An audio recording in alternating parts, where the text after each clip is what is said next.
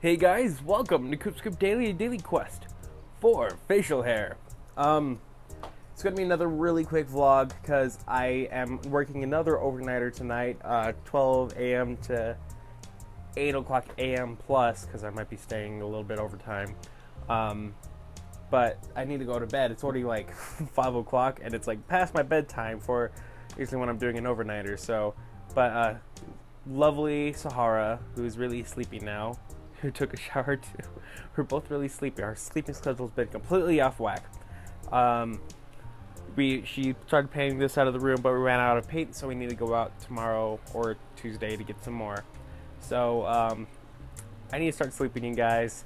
Sorry for this stupid short vlog, but I do want to ask a question to you guys, because this is actually a question I'm fairly interested in, because I suffer from a lot of sleeping disorders. I have like restless legs.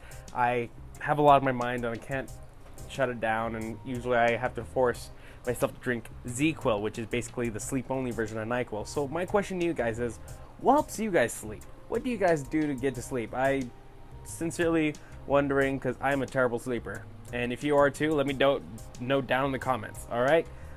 Stay tuned, because tomorrow we're going to have a little bit of fun, because we're going to go to Sizzler and stuff with Sahara's family, get some good food and such, and we might be going bowling again. Might be. So it's gonna be a lot of fun. But like I said, sorry for these stupid lame vlogs when we work overnighters, because they suck. Anyway, thank you guys. Overnighters suck, not my vlogs. Maybe I don't know. Rambling on again. Thank you guys so much for watching, and I'll see you guys in tomorrow's vlog. Bye.